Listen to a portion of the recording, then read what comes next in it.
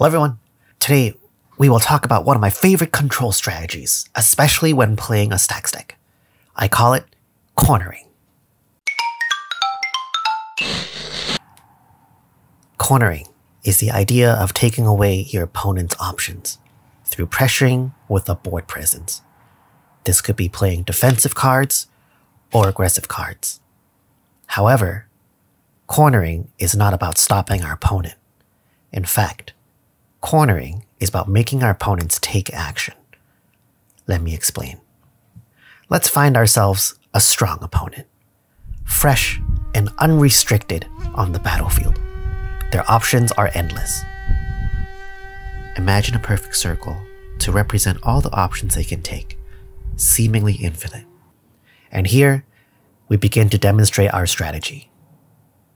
First, we play a card that has a direct roadblock to their path to victory. With this single piece of disruption, we already limit the scope of what our opponent can achieve. Essentially, this is something they care about or can't ignore. Perhaps they have an answer to our disruption, or a way to play into our plans like grinding through the game. Our plan is to clip as many outs as they have to our disruption. We provide additional layers of disruption on different axes. Every moment they miss a beat, we capitalize on that tempo. What used to be a perfect circle has now been splintered into individual paths. Yet the goal here is not to control them indefinitely, because with enough time, any opponent can find their answer out of their prison. Now this is where the pressuring element of the cornering strategy begins. The more we apply pressure, either by damaging or constricting them with our board, the smaller the window they have to escape. And once the window is small enough, they will be forced to act. And with these limited paths, in their desperation, we get to guide them into a corner of our making. They are forced to make a play you know will come into the hands of another player, or a trap you've been holding on to all this time.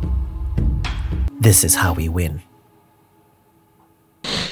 Now some of you might be wondering, this seems easy to do with one opponent, but what happens when there's three? In Commander, cornering is used to simply elicit actions from your opponents into reactions from another. By using our board, we can try to take away our opponent's ability to play their spells at the time they want, and then lead them into our other opponents and continue to navigate the game by continuously prompting action into reaction. In summary, cornering is a control strategy to limit our opponent's possibilities and prompt a reaction you want through pressure. And that sums up today's short Commander School episode. If you like the idea of this strategy, you should definitely check out Sticky Interaction. Learning how to be sticky in control will definitely complement the cornering strategy very well. See you there. All will be ones and zeros.